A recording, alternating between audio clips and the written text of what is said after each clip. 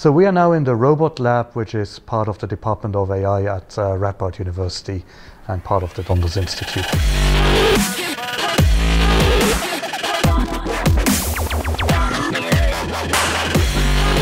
So here we do primarily two types of research.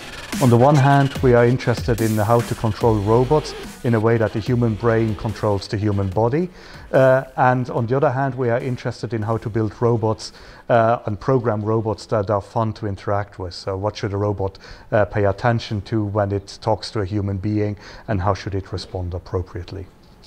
A robot lab, we have several different types of robots. We have a number of social robots like Nows. We have 4 or 5 Nows.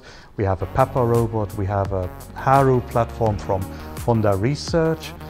We also have more industrial type robots like a robot arm.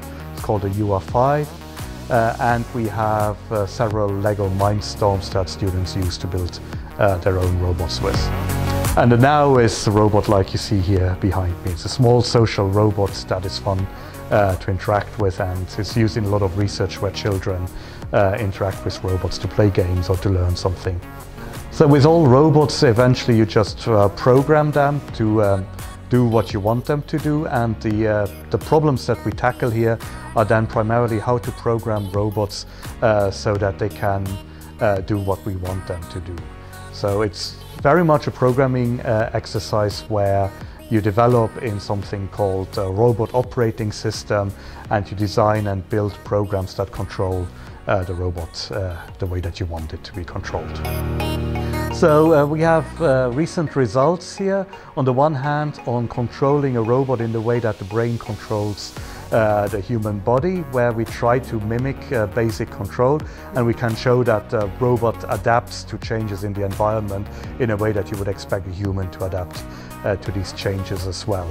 And then we have recent results on what is it about simple behaviors that a social robot might actually show that make this robot fun and engaging for humans to interact with. In society, the number of robots that we interact with and other types of intelligent technology that we interact with is only increasing. So we have Alexa, Siri, we have self-driving cars, and we'll have other types of robots that people will interact with in their daily lives.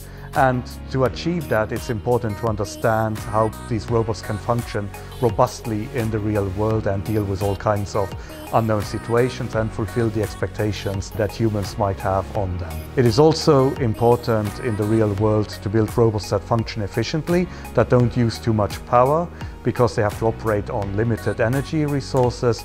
And to get this to function well, it's useful to look at how the human brain works as an example of intelligent behavior that is done in a very energy efficient manner.